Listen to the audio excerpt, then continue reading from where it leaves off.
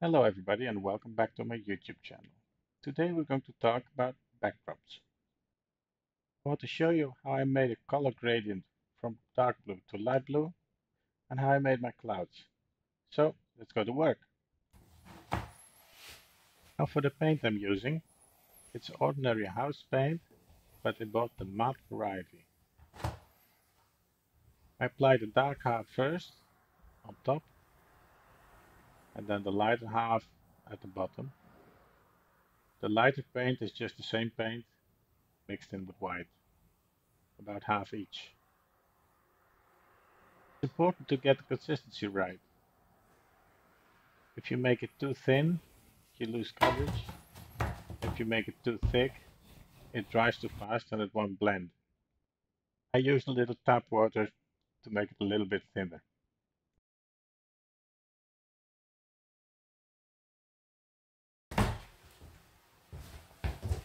And then the blending begins. I take a flat brush, about 5 centimeters wide, and make little crisscross strokes. Just mixing the paint. And now it's a simple matter of brushing and brushing. Adding a little paint now and again, brushing and brushing, until you get the desired effect. I finish with some horizontal strokes. This blends the nicest, I think.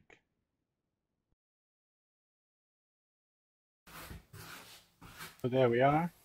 This is a nice canvas for our clouds. Let's go to the next step. So now I'm trying to paint clouds in it. And I want to show you three types of clouds really. There's this sort of misty clouds here that I've painted using a sort of dry brush method. There's small floating clouds up in the skies. And there's the cloud banks that are often seen on the horizon. Now you see a strip below that, that's still blue, but you have to be aware that our tracks are eventually going to lay on this level. So this will be sort of our horizon, and so you can see this as cloud banks that are rising up from the horizon. So today I want to show you how I do this, and for that I'm going to use this piece of backdrop and well, show you as I go. I'm using my old palette. It's been used before, you can see that. It's just a simple plate of MDF. I'm splotching on it some white paint and some dark blue, and since I didn't have any dark blue, I'm going to use a mixture of blue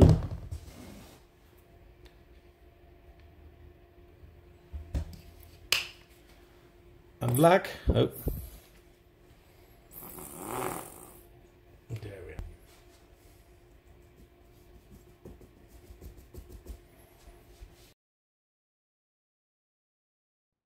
We begin with some misty clouds, and I'm very lightly dry brushing this, loading very little paint on the tip. I actually overdid it this time. There's too much paint on the tip. Now I rub it out till it becomes very soft, very distant.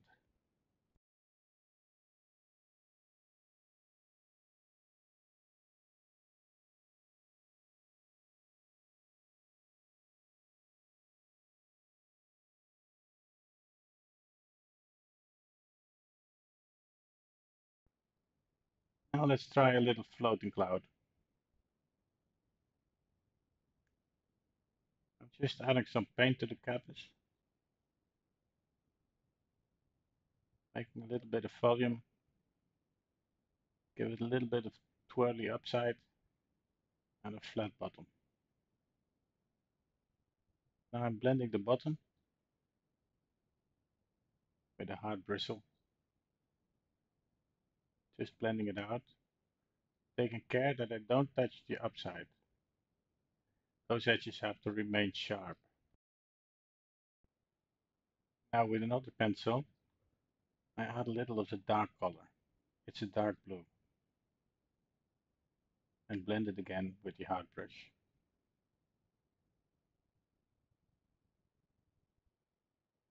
But the trick is to make the bottom soft and the top sharp. So there you go, our first floating cloud. Now let's try a few more.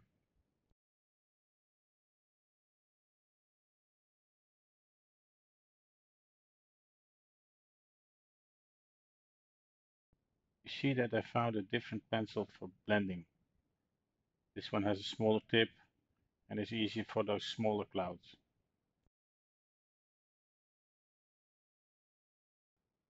Now I add a little bit of dark color again.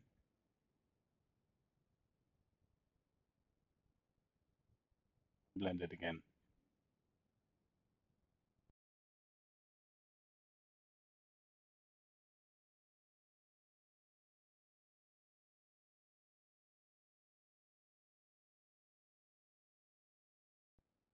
Don't forget to wipe off the blending brush now and again, as it picks up paint.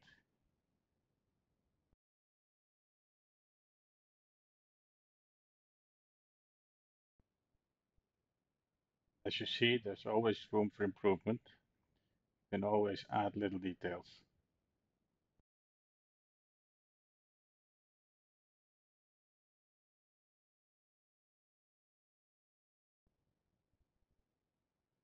So then, let's try a bigger cloud. I've picked up a larger brush. I'm just sketching the outlines of a cloud.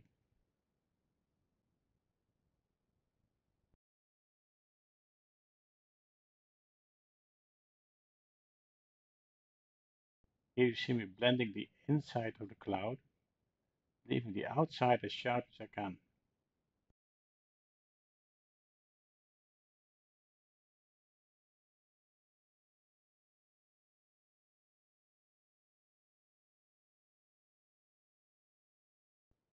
And there we go again, defining the outside of our cloud.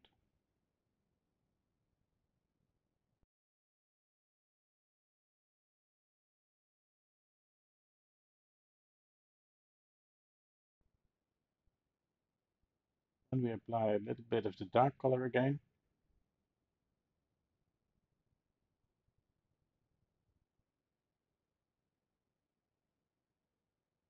Blending it very carefully.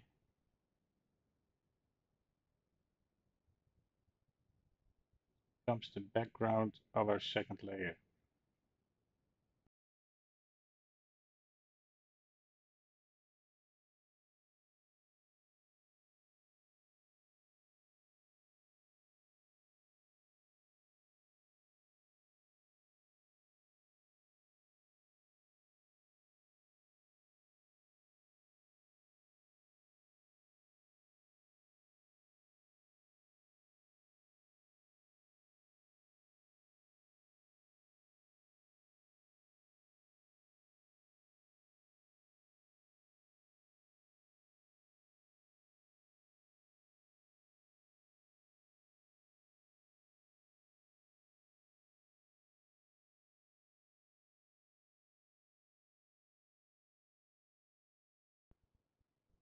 So yeah, there we go. That's the first few clouds. I've got 2 meters done by now, only 4 to go, so some work to do. To give you an idea of scale, I will place my experimental diorama in front of it. You can now see what it does with the scale of the backdrop. And you can also see where the horizon will be. Well, thanks again for watching and see you again next time.